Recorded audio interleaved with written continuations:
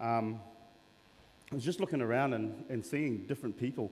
Welcome, Mrs. Hurlow. We've been praying for you. It's good to see you here today. And Mr. Bell, Adrian Bell, he was my English teacher.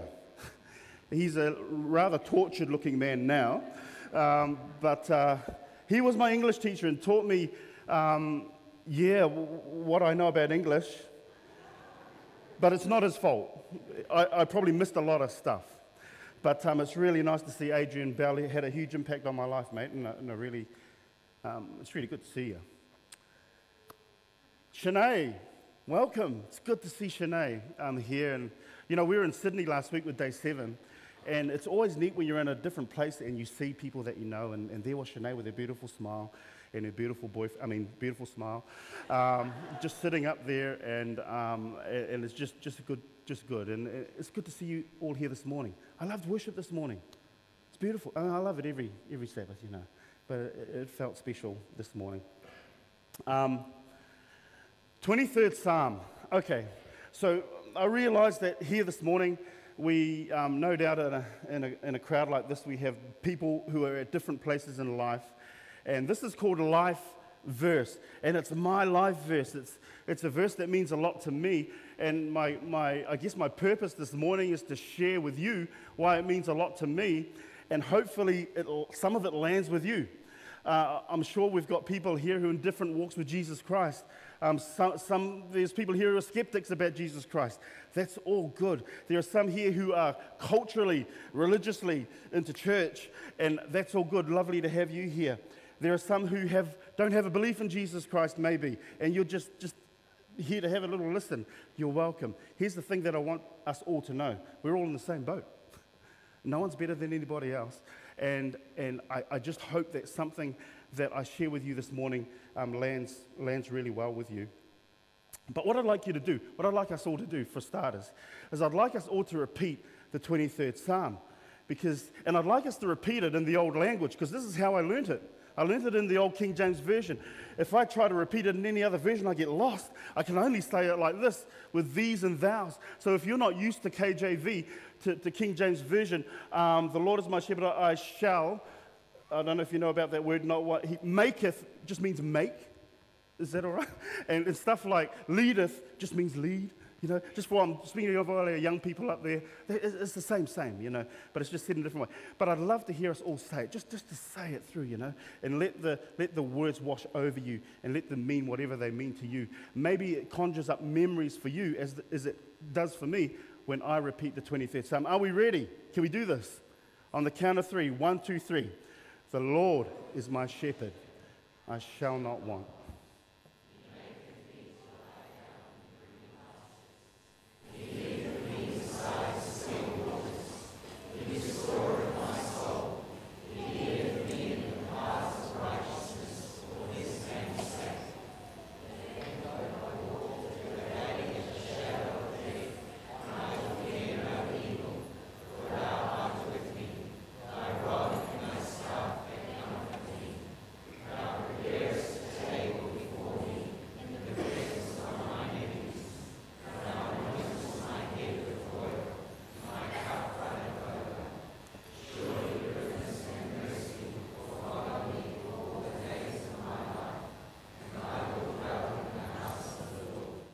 Amen. It's lovely to hear it. It's lovely to hear it. As Norm asked me to speak this morning, and I had to think about what my life verse was. It didn't take me long to come up with this. And as I read it, and just preparing for today, I must say that I think this is one of the wonderful things about the Word of God.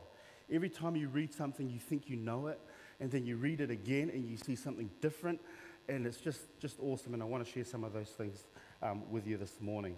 But I'll tell you why this verse resonates with me. This was the psalm that I would use often in an incredibly formative time in my life. The incredibly formative time in my life was when, for some reason, I decided at the age of 19 that I was going to be a literature evangelist. Now, if you don't know what a literature evangelist is, I've got to say, I still think, and I've had a bit of work experience in my few years of working, I still think it is the most scariest thing that a human being can do. Because what a literature evangelist does is a literature evangelist walks up cold turkey to a door, and they knock on the door, and they speak to people about what they're selling, and what they're selling are religious books. Like, that's kind of scary. And I don't know what possessed me, except to say that I think God was leading, because when you look back, you just go, hey, man. At the time, my dad said to me, son, literature evangelists have to speak, and you don't speak a lot. You can hardly talk. And I was like that. I was so into myself. I talked to my mates, but I wouldn't talk to anybody else. And my dad said, son, what do you want to do that for? You have to do a lot of talking, and you're pretty quiet, mate. And I said, well, yeah, I don't know. I'm just going to sign up and have a go. So I did. So this verse went like this. Here I am, sitting outside on the street in my car with my bag of books. The bags are heavy. It's like got big Bibles in it. It's like got children's stories in it. It's like got medical books in it, because I know all about medical stuff. And I'm sitting there with my bag of books. And I start repeating this. The Lord is my shepherd, I shall not want. He makes me lie down in green pastures. You know why I'm repeating this? You know why I'm going over this in my mind? It's because I'm trying to go to my happy place. Because right now I'm not in my happy place. I'm trying to remember better days. And this is how I eat. This is how I have to live. And I don't like talking to people. Crazy. And I'm sitting there, the Lord is my shepherd, I shall not want. He makes me lie down in green pastures. He restoreth my soul. He leadeth me in paths of righteousness for his name's sake. Now I'm getting out of the car. And as I'm getting out of the car and I'm walking towards the first door, I'm going, yea, though he leads me through the valley of the shadow of death, I will fear. I'm going, I can't. Yea, though he leads me, here's the door, through the valley of the shadow, I will fear no evil. Knock, knock, knock. Whew. And I repeated that, and I would say it. That's why I know it, because I'd say it to myself all the time. I get to the door. Here's the cool thing about being a literature evangelist. They gave you 5 pages of lines to remember. Like, you had to learn them verbatim. But they gave you like 3 or 4 options for greeting people. Like, you could say, good morning, how are you? My name is such and such. I'm from the Home Health Education Service. You could do that. But there was this quirky one that I used to really like. And I thought, no, I think I'll try this quirky one. And it went like this. Good morning. I suppose you're wondering who your visitor is. And then you'd pause. See, and then they'd answer, hopefully. And they'd say something. But because the psychology was that if they answer you back, you're in. You're in. If they answer you back, they want to interact. Hey, you're in. So I thought, I like that one. I tried. Good morning. I suppose you're wondering who your visitor is. And 9 times out of 10, they go, yes, actually, I was wondering who would be knocking at my door at this time of the morning. And then I'd say who I was and what I was doing. Well, if you've ever learned anything rote, sometimes you get it mixed up. And this happened to me. I'm saying my verse. Yea, though I walk through the valley of the shadow of death, I fear no evil. Get to my first door. Knock, knock, knock. Lady opens the door. And I say, good morning. I guess you're wondering who you are. So, there's this uncomfortable pause. I didn't even realize what I had said. I just thought I had said, I suppose you're wondering who your visitor is. And as you retract and you think over what you just said, I said to her, did I just ask you who you think you are? And she said, yeah, you did. I said, I'm really sorry. I sold books to her, by the way. I'll never forget it. And that was great. One time, we went to Richard's hometown, Dunedin. And we used to do these outreaches, and I went, and Dunedin's not like Christchurch. Christchurch, you can whip around, get to a few houses. Dunedin's like this. It's like that. And I remember going, and we were climbing, the bags are heavy, and I'm trudging up, and I'm puffing, and I knock on the door. I should have waited, but I knock on the door. She opens the door straight away, and I'm just standing there going, I didn't sell books to her. So get out. Man, that's why this means a lot to me, this verse, because it reminds me of a scary time in my life where I grew exponentially because, well, I had to survive And I just learnt so much about myself, and I learnt heaps about walking through dark times with God. Just a little bit of background to the 23rd Psalm. David wrote this psalm when he was a political fugitive. I guess Kim.com is kind of like a political fugitive right now in this country, although he's probably having a feast in the presence of his enemies right now. But, the guy Assange who does all the secret stuff, political refugee. David was a political refugee. Saul, the king of Israel, was after him to kill him, and he had put the word out, if you see this guy David, kill him. See, being a political refugee these days is not so bad. You just probably get to go to jail. But being a political refugee in David's day was like you die. And I want you to imagine him as he starts to pen this psalm, sitting in a cave, in a dark place. The Lord is my shepherd, I shall not want. He makes me to lie down in green pastures. Can you see how David is remembering when he was a boy as a shepherd, remembering the beautiful green grass, remembering how God was with him, remembering how he was free? This is the context of this psalm. And all around him, there are enemies who are trying to kill him. Here's one thing I notice about this psalm, and that's the form of it. If I go back to the beginning, just to that verse, to the psalm, is the way that the psalm is written. Can we go back? Yeah, thanks. The Lord is my shepherd, I shall not want. He makes me lie down in green pastures. Here's David, he's talking about God.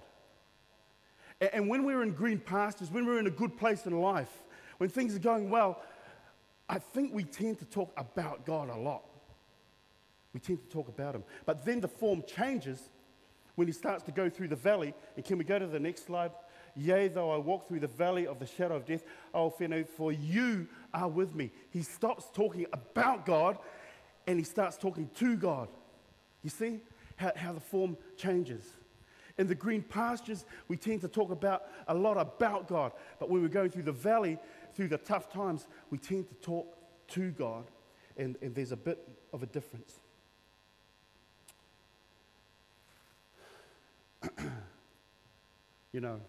The Lord is my shepherd, I shall not want. And I can't wonder what that means. I shall not want.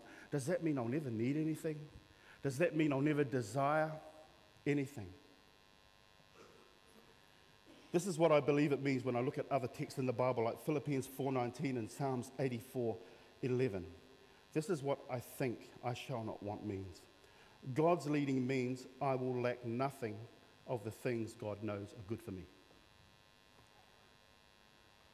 God's leading means that me wanting nothing means that I will lack nothing of the things God knows is good for me. That's a little different to thinking that this means I won't need anything anymore, or I won't desire anything anymore. See, I still desire my family. I still desire to have a good life. I still desire, I've got some things that I want to achieve.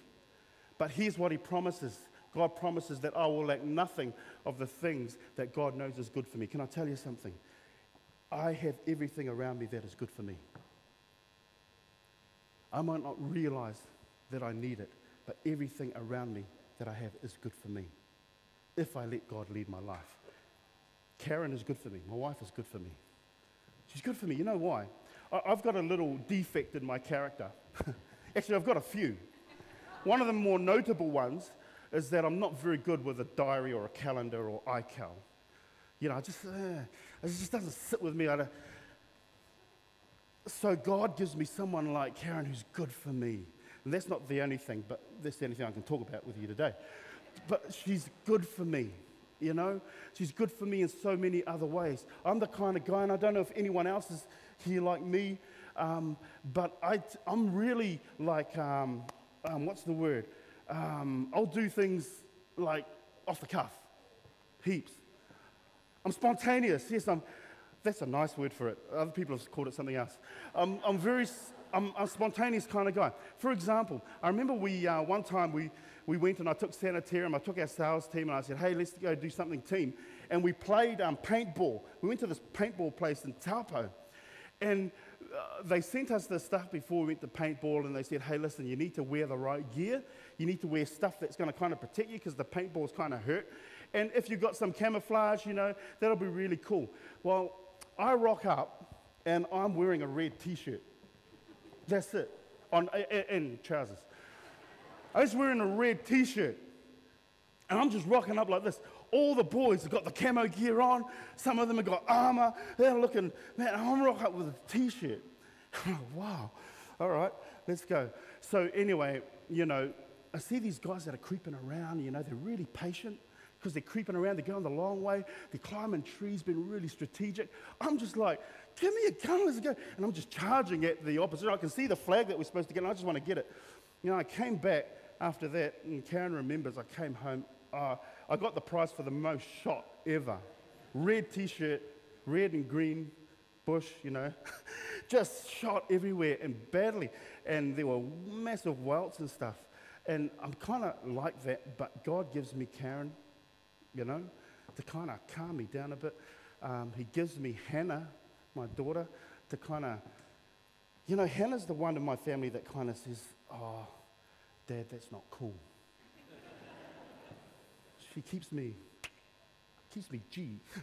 Hannah said, Dad, that's not cool, Caleb is good for me. He's going to be good for me tomorrow because he's going to protect me on the rugby league field tomorrow. I'm glad he's a big guy. But he's good for me, keeps me real. Leah's good for my soul because when I see her lead worship and when I see her sing,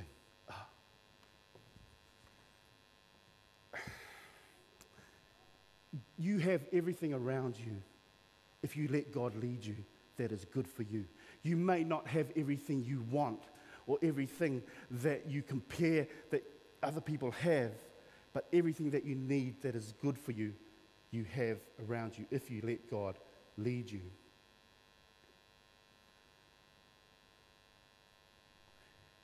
Here's a warning about green grass. Here's a warning about green grass. When you think about this text and it talks about the Lord is my shepherd, I shall not want, he makes me lie down in green pastures. Here's the trap that we can fall into. The trap is this, that we can fall in love with the green grass.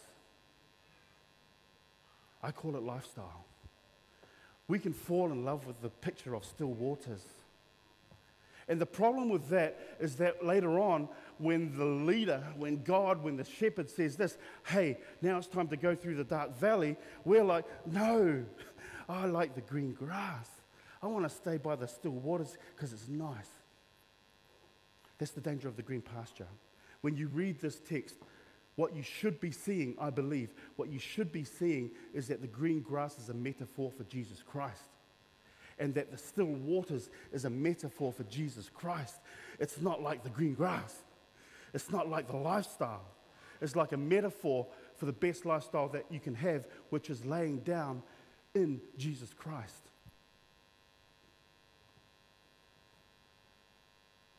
Green grass and still waters. Be careful that you don't fall in love with it. We need to fall in love with who it represents, is Jesus Christ. I love how it talks about he restores my soul. Restoration can only be found in Jesus. I have an example of restoration. Come, Levi. Thanks, mate. I was wondering what restoration means, and I looked it up in the Hebrew, and it tends to mean this. I need a helper. Jaden, can you come and help me, mate? Come up here. You see, there's a few of you who are like this today, maybe a little deflated, maybe just a little flat. Here's the problem with flat. That's the problem with flat. Sorry, mate. Like, when you're flat, you find it hard to play in the game when you're flat. And this psalm says he wants to restore our soul. Jaden, can we restore this? Here's what the Hebrew restore means as I was reading it. Hold that, buddy. Restore means to return to the place of your departure. That's what it means in Hebrews. In Hebrew. Is that working? I should probably got a bigger pump, bigger restorer. I'm not jiggling, am I? Um, the word restore, he restores my soul, means exactly this, that you need to return to the place of your departure. There are some here this morning who started well with Jesus Christ, gave your life to him, felt his spirit in your life, and then you departed and went on your own journey for a wee while. And maybe you're here a little deflated this morning. What the psalm says is that the God that we serve, the God that we follow, is a God that wants to pump you back up again. Amen? He wants to pump you back up again. Because once you're pumped up, once you have been restored to the place of your departure, as defined in the Hebrew, this is what you can do with your life. Do you want to do something? Do you want to kick it or something? Yeah, you can play with it. And it can roll. And it goes places. When you're flat, you can't do anything. Life is just flat. And so this psalm says to me that the God that I follow, and what God wants to do in my life is he wants to restore me. Thanks, buddy. He wants to restore me to the place of my departure, for where I departed from him. If there's anyone here this morning that is feeling that they need restoration, let God lead you. Let him lead you. Let him pump you back up again. I often wonder why God would lead you through a valley. I mean, why would he do that? Now, some people are like, so does God create the valley so he can lead you through it? Well, that's kind of, why would he do that? Why would God lead you through a valley? And here's my simplistic kind of understanding of it as I was reading this week. I believe God wants to lead you through the valley because there's always a valley between point A and point B. If point A is where he comes to you and he leads you, and point B is, as the rich young ruler said, how is it that I go about having eternal life? In between where he picks you up in eternal life, there's always a valley. You got to get there. And he has promised to lead you through it. Yea, though I walk through the valley of the shadow of death, I will fear no evil. He wants to walk with you through the valley. Here's another thing, a picture that I really like, because he goes on to say this, my rod and my staff, they comfort you. Levi, can you bring up the other props? Here's a picture that I get when I read about the rod and the staff. This is my staff. This is my rod. All right. So when our leader, when God says, the way we're going to walk through the valley is I'm going to lead you with my rod and my staff, there's two things that he does. One thing is this. He uses his staff just to guide you. Just to guide you. Hey, going a little bit crooked. Come here. Just guide you like this. Just guide you along. But sometimes you get really sidetracked. Like you see something that is dark, but it looks like light because you've been on drugs. And it looks, woo. And you're like, wow, I want to chase after that. That looks really cool. Then he brings out his rod. I call it the donking stick. And he just goes, donk. He's just like, hey, donk. Hey, mate, what are you doing? Come here. This is the wake-up stick. This is the wake-up stick. How many fathers do we have here? Yeah, amen. See, I really believe that God has endowed fathers with the ability to donk. And the mandate to donk. See, it's not bash. It's just donk. It's just, hey, wake up. Hey, where you going? Hey, donk. Hey, donk. Just a little donk. Hey, come on. And then he brings the staff. So his rod and his staff is for you. And this verse says this, hey, his rod and his staff, find comfort in it. Don't run away from it. Find comfort in it. When you've been donked, God is saying, hey, wake up, man. Hey, girl, wake up. Just donk. See, if you're going to live a life of alcohol or drugs, something's going to go wrong in your life. If that's going to be your lifestyle, something's going to go wrong, I can tell you now. Does God make it go wrong so he can donk you? No, you make it go wrong because you're making some dumb decisions. I'm not talking to all of you, obviously, right? But if you make dumb decisions, God is just going to donk you. Boom. Hey, wake up, man. You're going to have a bad experience. It's probably God donking you. Hey, wake up. That's one use. Here's the second use, and this use I really like. When you've decided as a follower of Jesus Christ to lean into him through the valley. Because this is what happens when you're scared. I had this experience, actually, just the other night. We were watching this program called Ridiculousness, and it's YouTube clips of really ridiculous things that happen. It was kind of funny. And one of the clips was from Australia. And I don't know, how many people know what a huntsman spider is? Yeah, it's huntsman spider. When we were living in Melbourne, I had 2 experiences with huntsman spiders, freaky things. They're huge. They eat birds, so they're big. There's this huntsman spider on the wall, and we're watching this, and my family are there, and you know something's going to happen, because it's called ridiculousness, right? And you know something's going to happen, and there's suspense. And this guy, what he does, this big huntsman spider on the wall, probably 2 of my hand spans, and he puts on a motorbike helmet, and he has a knife in one hand and a bowl in the other. And he's walking up to this huntsman spider like this, you know, knife in this hand, bowl in this hand, huntsman spider about that big on the wall. And he's about to, I guess he was going to trap it, and I don't know what he was going to do with a knife, but something with a knife, but I guess he was going to try and trap it. And just as he's getting close, the huntsman spider just poof, leaps out at him. It was like, we were watching it. You know, the natural reaction that we have when we are in fear is that we lean into somebody who's next to us. And I was watching my daughter and my wife, and they were like, "Rrr," like that. Here's the thing that happens when you walk through the valley. This is why you should not try and stay in the green pastures. When you walk through the valley, you automatically, naturally lean into Jesus Christ.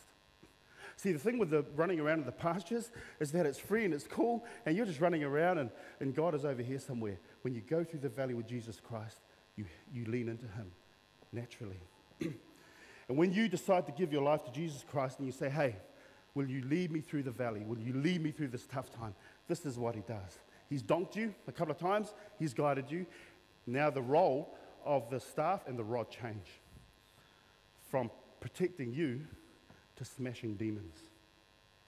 It goes like this. He gets you and he holds you in here with his staff. Can you picture it? He holds you in here. Not because he's trying to keep you there. You want to be there. The reason he's holding you in there is because demons are trying to tear you away. Because stuff is trying to tear you away from him. The Bible tells us very clearly that Satan is like a roaring lion trying to devour you. And so he holds you in here close to him. That's the safest place. He's holding you here with his staff, and with his rod, he's doing this. Demon, bang! Hits that one there. Bang! Hits that one there. Gets that one out of the way. And then it starts to get fun because you're like, wow, I'm with like Taiaha swinging warrior supreme. He's good, man. God is the man. And you start joining him. You say, hey, there's something coming up here. There's a bit of lust coming my way. Can you get that one? God says, yeah, sure. Bang! And he whacks that one. And he whacks that one. And he whacks that one, holding you close. His rod and his staff. And the word of God says, find comfort in it. The problem is, when we see God's rod and when we see his staff, we tend to try and run away from it. So far, we've been in green pastures, we've been through the dark valley, and now we're coming through to the other side. And David reaches this conclusion. He says this, hey, I can safely say, I can pretty much guarantee that if I let God lead me through the times of green pastures, and if I let him lead me through the dark valley, something that I can pretty much guarantee is this, that he will follow me all the days of my life. Based on the green pasture experience and based on the dark valley experience, I can guarantee that goodness and mercy will follow me all the days of my life. Now here's the problem with the word follow. The word follow in English kind of denotes lagging behind. So you could read that and you could say, hey, after being through all that, is goodness and mercy always going to be lagging behind? Like, when is it ever going to catch up to me? Is it always going to be behind me? But the Hebrew for the word follow is this word radaf. And radaf means this. It means pursue. It doesn't mean lag behind, it means pursue. And it doesn't just mean pursue, it means pursue aggressively to dish out justice. This is a hot pursuit. Surely goodness and mercy will hotly pursue me and try to catch me. If I think of an analogy, it would go like this. Joelle, what's your car, mate? What's your vehicle? What is it? It's a Holden. Is it fast? It can be fast. Would it be faster than a police car? You think so? Yeah. So Joelle has a Holden. And I want us to imagine a scenario. This is just imagining, because this is an analogy that I want to bring out here. I want you to imagine that later in life, Joelle gets married. You know, just pretending. To Ashley. Just pretending. just pretending for the analogy. Let's say they get married. And often when you get married, I know when I got married, I was poor as. My car was a Ford Escort, and it was just and these guys get married, and let's say they don't have a lot of money, and then let's say they have some kids, 8 or 9, and they're doing the whole family thing, and Joelle is tired because he's so busy on the road trying to earn an income for the family, and he's so tired driving up and down the country doing what he does that he decides to stop off in a motel for the night, and before he gets back home to Auckland, he says, man, I'm just going to have a rest. He walks into the motel and there's a competition going. And the competition is leave your business card in the bowl and you could be drawn to win a trip to Hawaii. Now, Joelle, there's nothing more that he'd like than to give him and his family, they need a holiday. So he puts his business card in the bowl, not thinking anything will happen, and it's all good. And so anyway, he wakes up the next morning, jumps in his car, and he makes his way back up to Auckland. As he's driving along, he hears the most dreaded sound, whoop, whoop. It's the cop car. And for some dumb reason, Joelle, instead of stepping on the brake, he steps on the accelerator. And he says to himself, man, I can't afford a fine. That would be the worst thing. I've got to get out of here. And he steps on the gas of his Holden, which was just puttering along, really. And he steps on it and he tries to outrun the cop. Has anyone ever... No, anyway. And tries to outrun the cop. And this cop is gaining on him relentlessly. And while Joelle is doing this, through his mind, he's replaying all the tickets he's had, and suddenly he realizes, this is my 3rd ticket. That's 90 plus demerit points or whatever it is, and I'm going to lose my license. I've got to get rid of this guy. And he steps on each, but to no avail. The cop car's got a souped-up V8 with scoop and spoilers and stuff. And he comes up and he pulls Joelle over. Joelle resigns himself to the fact that he's in trouble. Pulls over. Cop comes up to him, winds down the window, says to Joelle, bit of a guilty conscience there, buddy. Joelle says, yeah, sorry, man, I don't know what I was doing. The cop then says, hey, I'll tell you why I'm chasing you. I just came out of that motel that you were staying in, and you left your wallet there. I've been trying to catch you to give you your wallet. Joelle goes, oh, shame. And then he says, but further to that is that you won the trip to Hawaii with your family. They did the draw this morning. You won, and you didn't stay around long enough. So they asked me to chase you to give you the good news. Joelle's like, oh, wow. You see? And then the cop says this, listen, my name is Saifoloi. I go to Papatoe Seventh-day Adventist Church. I know a little bit about you. I know about your situation. I'm now the Commissioner of Police for this country.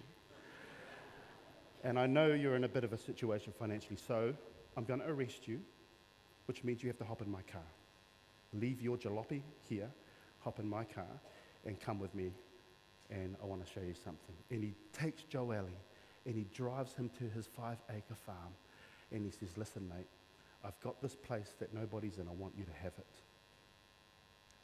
And I will dwell in the house of the Lord forever. Joelle can't believe it.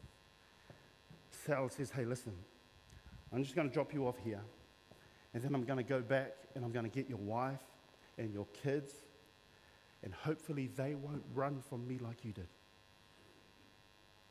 You see, when we think of the 23rd Psalm, when he says, and I will dwell in the house of the Lord forever, I kind of think of that type of thing.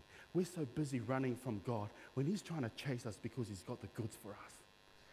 And we're just like, but he's pursuing us hotly so he can deliver to us what we need. The problem with thinking about dwelling in the house of the Lord forever is this, that we focus too much on the house. We focus too much on what it looks like. When really, the house is a metaphor once again for Jesus Christ. And what the psalm is saying, ultimately, is I want you to dwell with me.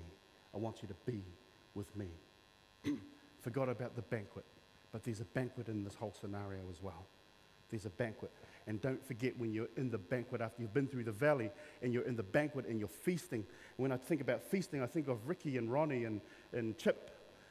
It's the funniest thing, I've got to say. I think Ronnie's handling it okay, but whenever I look at Ricky, he looks like he's in mortal danger of death. But, you know what? He gives you what is good for you.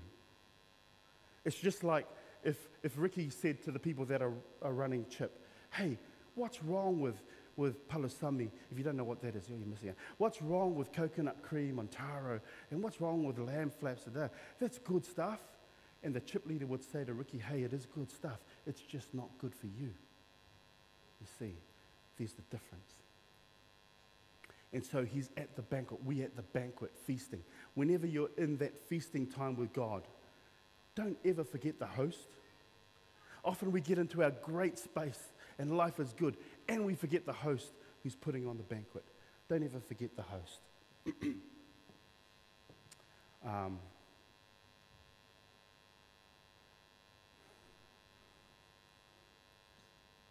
Yeah, God pursues me with goodness and mercy. Ultimately, this psalm, in my reading, is about Jesus Christ. It's not about the green pastures. It's not about the still waters. It's not about the house that you can live in forever and ever. It's about Jesus. It's about him. There's a text that I'd like to pull up right now. Can we go to that? This is how we know. Psalms 27 says this. This is David once again. The one thing I ask of the Lord, the thing I seek the most, is to live or to dwell in the house of the Lord. Why? All the days of my life. Why? So that I can be delighting in the Lord's perfections. It's not for the streets of gold or the big mansion.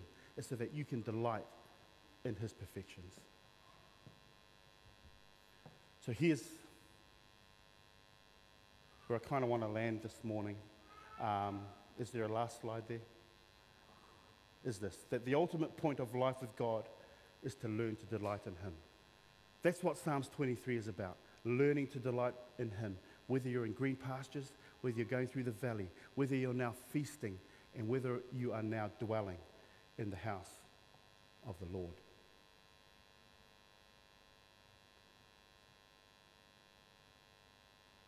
The 23rd Psalm reminds me that letting God lead me restores my spirit. Letting God lead me is good for my soul.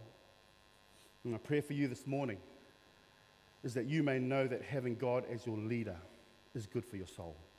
Having God as your leader is good for your soul.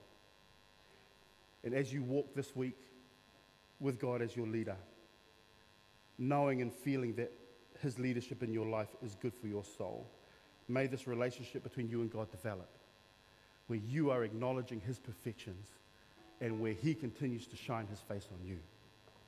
My prayer this morning is that you will live in his presence and that his face will continue to shine on you. God bless you as you go through this week.